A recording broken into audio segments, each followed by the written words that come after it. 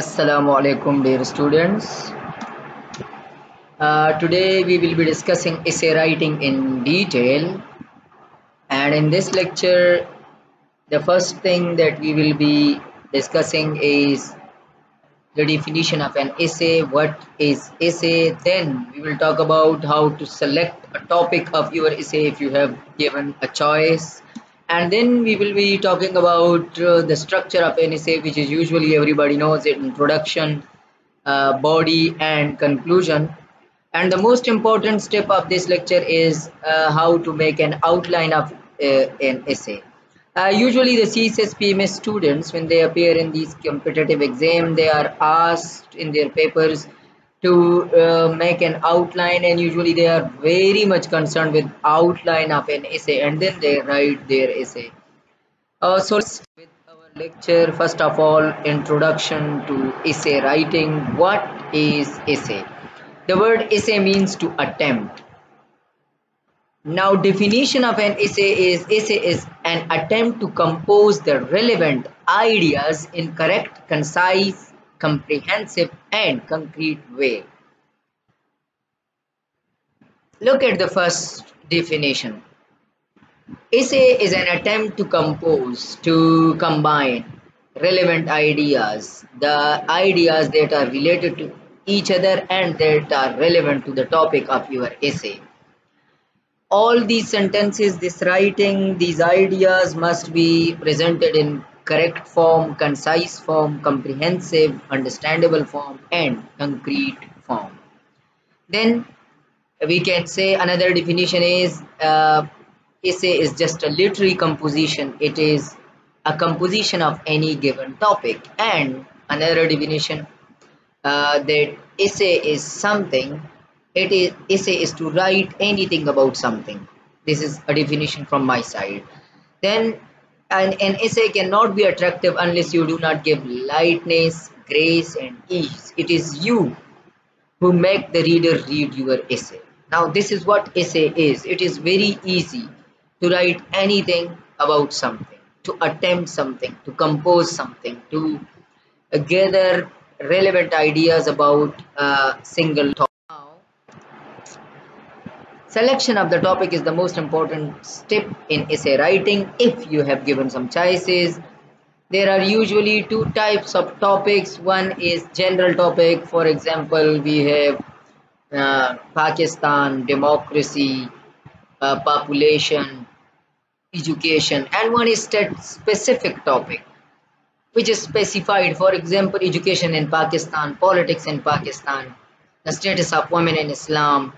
It is very specific to the points. There is no rule for restriction to choose the topic. It totally depends on your understanding of the topic. The more you know about the topic, you can choose that topic. It is easy, but there is a general rule, that is, although general topics are comparatively easy than specific topics, because you have liberty to write anything. At least you can gather around many ideas. And specific topics, you go into specific details, and which is sometimes difficult for a writer to search and research. Then understanding of the topic is very significant and important, because the words of a topic are very important in order to recognize the real sense of the examiner or of the paper setter or whatever, whoever that may be. Look at these topics: the status of women in Islam, indifference of an attitude, being a child is no child's play, my views about politics, poverty of civil society.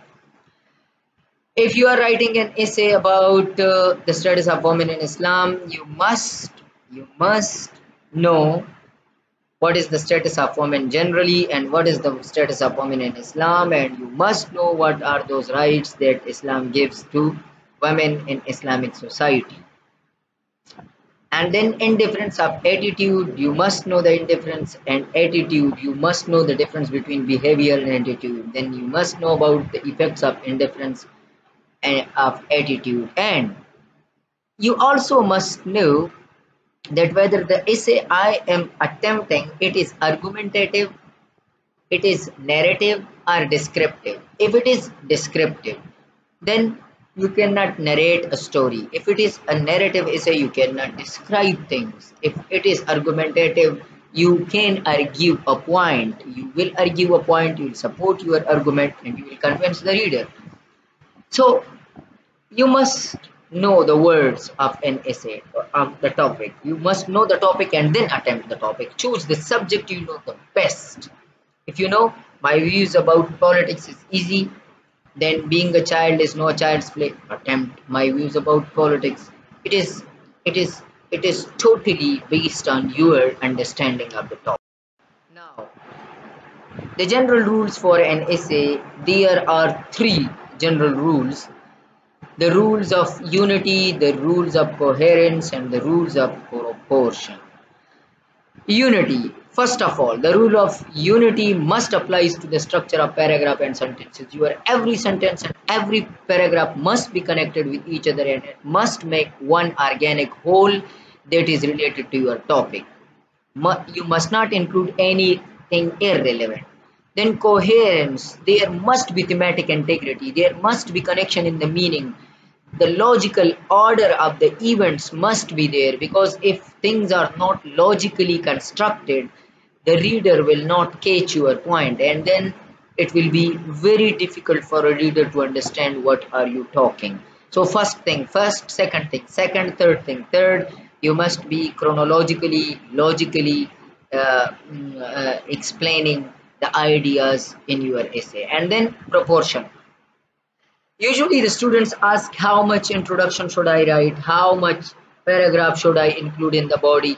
It depends on your knowledge, it depends on the time that has been allotted for essay writing, it depends on the uh, mm, the value of the idea, it depends on how much significant the idea is. You must know how much should I write in introduction, because you cannot write 2-3 pages in introduction. It is maximum 1 page and it is a single paragraph usually. And in body, you look at your topic. If you need 10 paragraphs in your body, you can include it. If you need 20 paragraphs, it is just to convince the reader. The time you come to know that you have convinced the reader, your proportion is all good. Then we are now discussing structure of an essay. Everybody knows that there are three main parts of an essay: introduction, body, and conclusion. Let's discuss introduction a bit further. The introduction guides the reader into your paper by grabbing attention and introducing the topic.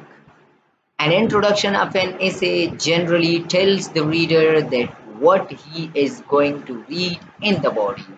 An introduction would consider good if it rivets the reader's attention and suggests him the general aim of the essay. An introduction should be short, maximum 1 page. An introduction should be striking and relevant to the subject, and the last introduction should lead to the subject without any unnecessary delay or digression. Now look at this. These are specific things. First, introduction must catch the reader, the attention of the reader. Otherwise, he will not read your essay.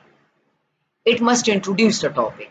If you are not introducing anything in your introduction, it is useless. Then your reader must know that, okay, after this introduction, I'll read all these things in the body of this essay. Then it's short. It must be striking and relevant to the subject. And there must be no digression in your introduction.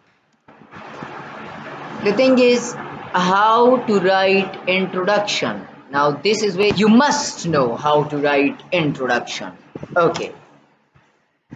There are three different methods of writing introduction of an essay: direct method, indirect method, and full statement method. Okay, direct method is Identify the keywords and begin with them. For example, your topic is status of Islam. You can start writing by status of women. You can start writing by explaining Islam, and you can start writing with the word women. It is, you can start with any word keyword of your topic. This is direct method. The indirect method is, you do not start writing with uh, the words of your topic. You do not start like this. You take a start like you present a story, you present a quotation, you narrate an event, uh, a statement, and then you connect that story or saying or quotation with your topic and with your argument. This is indirect method. Then there is a full statement method. Start with complete statement which supports your topic. For example, status of women in Islam. You can, Islam gives high status to women at every step of life. It is full statement method. These are three different ways the you can write introduction. Now, the most important thing in introduction is the thesis statement. You must know how to write thesis statement. A thesis statement is simply an argument that you are going to prove. It is the roadmap for your essay and it explains to the reader exactly what you will discuss in your paper. The thesis statement will be the last sentence in your introduction paragraph. It is usually the last. Okay, a basic thesis statement contains the topic and 1 to 3 main points to support the topic. For example, if the topic is about culture of Pakistan, you can write the culture of Pakistan has a long history, blends traditions from several other cultures, and provides a rich heritage. This is your thesis statement. It is always written in introduction. It must be very much strong so that the reader must read your essay. Now let's discuss the main body of the essay. Body is just the combination of paragraphs. It contains facts, illustrations, reflections that support your topic. Try to place the strongest paragraphs on the top and the weakest later on. At least up to 7 pages you must put strongest paragraph, and it is not necessary, but if you are writing a long essay, at least you must catch the reader for 7 pages, 2 to 3, 4, 5 pages. Paragraph must contain one main idea, one single idea. No two ideas can be put in a single paragraph. You must justify your main idea in a particular paragraph by providing supporting material. Do not attempt to exhaust the topic. Do not give all that might be said, because things sometimes become irrelevant when you write anything about the topic. Avoid using pronoun I, we, because in this case it becomes very much subjective. So try to avoid subjectivity. Now, how to write a paragraph, because a body is a combination of a paragraph. A full and complete paragraph consists of minimum 8 to 10. It is not a rule, but 8 to 10 sentences. It can be 20 sentences. It can be 8 sentences. It can be longer than that as well. There must be a topic sentence. The topic sentence reflects which thesis statement point will you be discussing in the paragraph. Then you must prove point by providing proofs to support your topic sentence. So it is like, first you present your point, then prove your point by providing proofs, and then comment on your proofs. It is three different things. For providing your point, proving your point, and then commenting on your proofs. This is what a paragraph is. Concluding sentence is the last sentence of the paragraph. And this emphasizes the main point for a last time, and the reader comes to know what has been said in the paragraph. What is conclusion of an essay? The conclusion brings together all of the main points of the essay. It refers back to the and restate the thesis statement. The conclusion leaves the reader with a final thought and a sense of closure by resolving any idea brought up in the essay. Now, conclusion must be very much convincing. It must convinces the reader in the end. There is a very important rule: do not introduce anything in the conclusion, because this is the last part of your essay. Nowadays, how to construct outline, the most important thing.